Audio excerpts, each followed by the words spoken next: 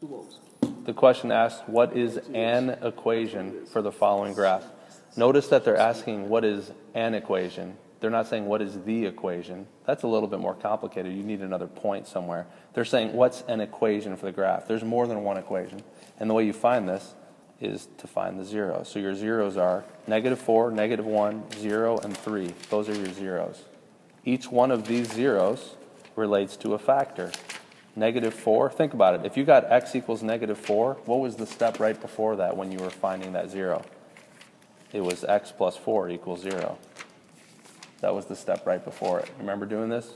Factoring, quadratics, and solving? Of course. That was the step right before it. So there's one of your factors. Do the same thing for -1. X equals -1. That means x plus 1 equals 0. There's another factor. If x equals 0, well, there's another factor. And if x equals 3, x minus 3 equals 0. So there are your 4 factors.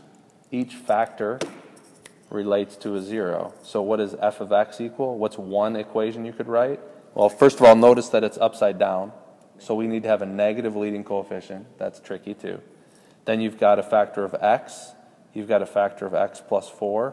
You've got a factor of x plus 1. And you have a factor of x minus 3. That is your an equation for that graph.